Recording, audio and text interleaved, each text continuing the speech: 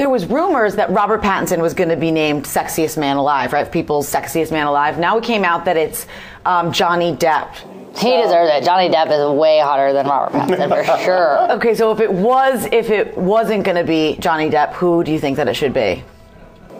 Sexy. You know, I like, there's not many things about me that are like normal teenage girl, but the one like normal teenage girl thing that I think Zac Efron is like the hottest person in the world. Oh, so like I really, really like it. And it's weird, like I've kind of talked about it before and been like, all right, it's kind of weird because it's like my friend, like I could call him and be like, whatever. But like, I think also the reason that he's like so sexy is because him and Vanessa have been together since the very first High School Musical. Right. And like, I think that's really cool because like Zac could like get any girl and like, all these girls are always like, you know, Zac, and would do whatever. And like, he's like so loyal and like a really good friend, and he's so still the same. And I think he's just like super good looking. You know, when you have someone like Zac that you think's good looking, are you like me and a bumbling idiot and you can't handle yourself? No, or do you, no. I'm pretty cool. Really? I'm pretty much the coolest person ever. I'm just kidding. I'm pretty much awesome.